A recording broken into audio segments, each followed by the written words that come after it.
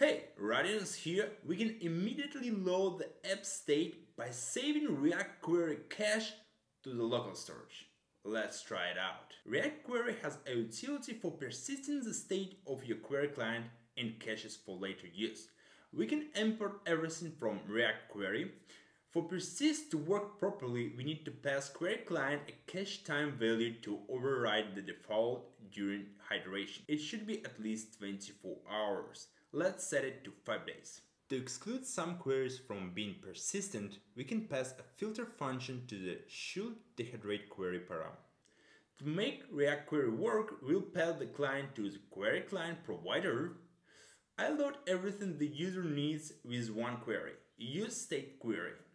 It's a productivity app and there is not much data coming from the backend. I use GraphQL query string as a key for React Query to force cache invalidation on change.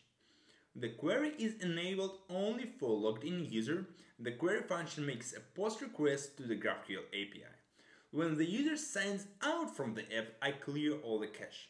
Now when we reload the app, there is no waiting, everything loads immediately. We can see that behind the hood, React Query saves everything in the local storage. That's all. Stay productive.